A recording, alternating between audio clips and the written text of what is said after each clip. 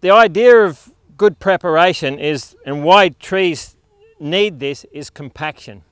Compaction is one of the biggest limiting factor for growing trees. And what compaction is, it's a compressed layer of soil with no oxygen, and we call it anaerobic.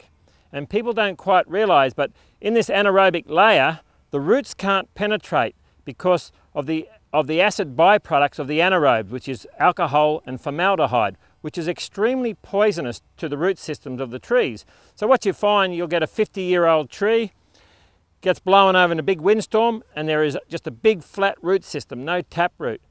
So we've been suffering compaction for a long time. So to get really strong trees, we need to open up the soil and deep rip. And as you can see on the line that we've done, and this gives you an indication, we are getting about 12 inches on our first run, which is allowing the roots to get penetration, and also it allows the moisture to get down to the roots after a good rain event.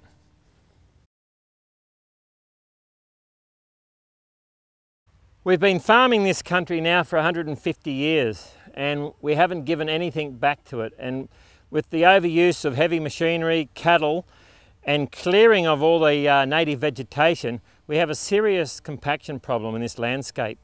And compaction is one of the reasons why our grass roots even don't go down very far.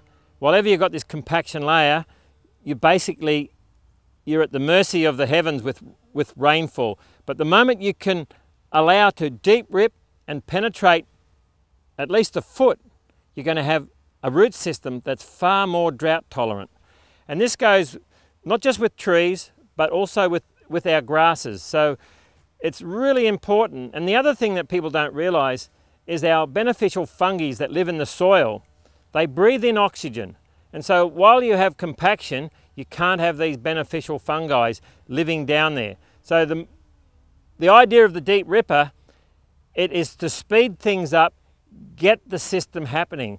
Then we can use natural organisms, microbes, compost teas, all these things, which will then take over. So it's a quick start to getting the biology happening in the soil.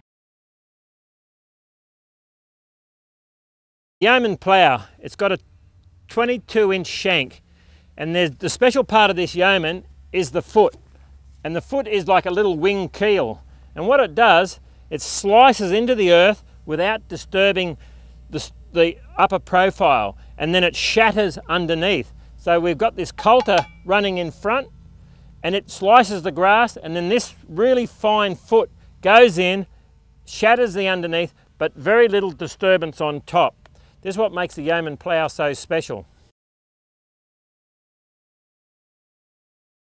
One of the important things when you're deep ripping is to try and always deep rip to contour, across the contour line. So what we're trying to do is capture all the rainfall so it can wash in and wet the trees out. So when you're deep ripping, even if you're on the side of a hill and you're planting down the hill, if you can deep rip across on contour, you're going to get a far more successful planting. Because you've got to remember, 95% of our water in a heavy downpour runs off. We want that water to run and soak into the ground, and you'll get a far more healthy tree because of this.